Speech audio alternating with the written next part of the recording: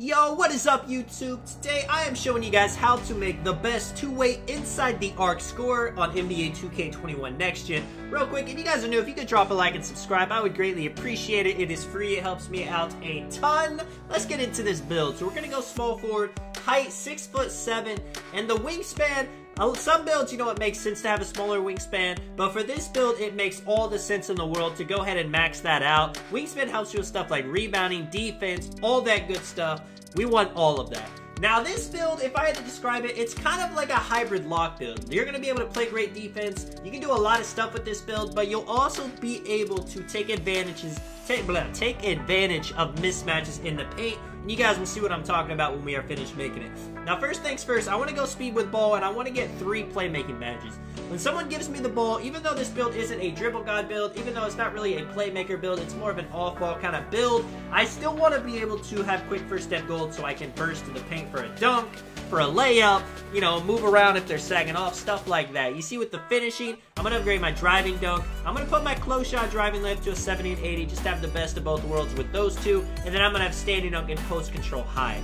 Now with the shooting badges, 90 midi, the 3-point has to be an 82 or below to get the name. That is why I did not go any higher. And then you see with the defense, I'm going block, rebounding, of course, perimeter defense. And as you can see with the badges we are going to have, it's going to be 16, 10, 23, and 3.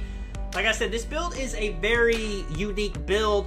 It's for people that want to have some dominance in the paint. You see the post control is an 81. So if you guys didn't know, the strength rating is what, you know, has to do with post control. It stops drop steps, it stops post spins, it helps people stop getting back down in the paint.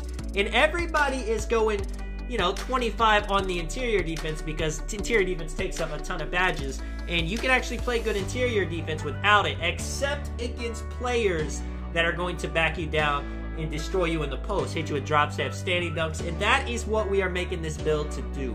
Now with the takeovers, slashing, sharp, lock, and glass, can't really go wrong with any of them. I would say though, you know, this is like kind of like a slashing lock kind of build, so I would definitely go with finishing moves and maybe a lock takeover. But if you think you're going to be playing big with this build a lot, you can go glass cleaning takeover, especially if you're playing something like Rec. If you want to have, you know, spot up builds, I mean, you could shoot fine with this build, honestly, a 90 mid and 82-3, but if you just want to have that much more assurance, you can put up spot up takeover or limitless, as you can see, two-way inside the arc score. Andrew Wiggins, Gordon Hayward, and George Gervin for the comparisons. But if I was to make this build, this is exactly what I would do. I would mainly play as a lock, and I would spot up, I would go in for my contact dunks like, you know, other people are doing.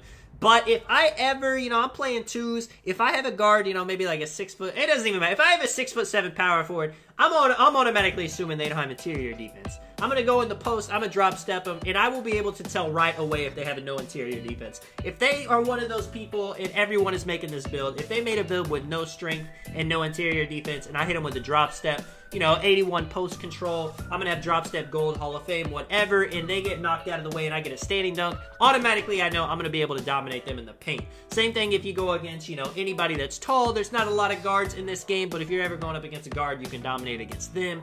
You know, Rec center, maybe my team needs a quick bucket, they can just dump it to me.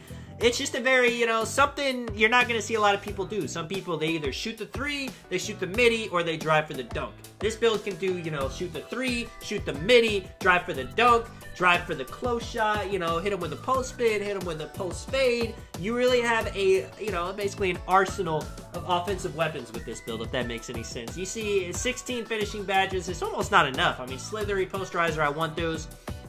Back down, Punisher, drop stepper. You could put on post spin if that's your kind of style. However you want to go. Now with the 10 shooting badges, as long as you got Hobbs 100 Hall of Fame and hot shot and hot spots, you're gonna hit all your shots. But you have the extras. You have deep threes. You can put on fade ace, difficult shots, catch and shoot if you think you're gonna be spotting up more. Green machine's nice. Hot shot if you want to get your takeover quicker. Dead eye, blinders. All these are really great badges. It's really up to you and how you play with what other shooting badge you want. Playmaking, you just want that go quick first step. Like I said, I could have ignored my playmaking completely. A lot of people will do that. A lot of people will say that is the smart decision. For me, for somebody that plays the game, I do not want to have a build that has no playmaking. I do not want to be useless when I catch the ball. I don't need to have, you know, 90 ball handle, 90 pass accuracy, all that stuff. But I want to be able to move quick when I get the ball. That's why I always upgrade speed with ball and try to get that quick first step goal. With the defense, 23, you get a lot. Clamps Hall of Fame, Chase Down, Rim Protector, Rebound Chaser. I usually choose pretty much the same defensive badges because, you know, I mean, at the end of the day, I want to play good perimeter defense, I want to play good paint defense, I want to get blocks, I want to get rebounds, I want to get extra jumps. And these badges, they do it all. I mean, stuff like, you know, Heart Crusher, that would be cool. Brick Wall if I'm running screens, which I probably wouldn't with this build, but you definitely can. You know, there's a lot of cool badges, but you only have 23. You usually got to choose the best ones. Let me know what you guys think of the build, man. This is Tonic. I'll catch you guys next one. I'm out.